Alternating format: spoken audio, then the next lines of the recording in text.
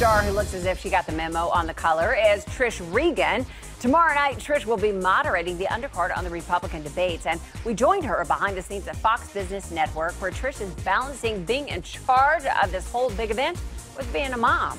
You're not allowed to have candy. I'm going to show you. It says in the snacks. Can I talk in the microphone? With 3 kids, Trish is like a lot of women, doing it all. I try and make sure that when I am with them, I'm 100% with them. Like without The reality is in the news business, things happen, news happens, and you kind of got to always be flexible and be around and available. But they're the main focus in my life. She partly credits that poise to her pageant past. Miss New Hampshire 1993.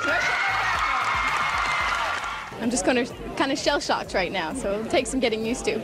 I had just entered the pageant because I was looking for some extra money for school, and I didn't necessarily think I'd win. Breaking this hour, everyone, instability in China sparking a sell-off here at home. Trish anchors the Intelligence Report weekdays at 2 p.m. Eastern on Fox Business Network, making history as part of a 2-woman team moderating a previous debate. She's in the middle of her homework for tomorrow. What it is a tremendous amount of focused energy. And she expects all eyes to be on Donald Trump.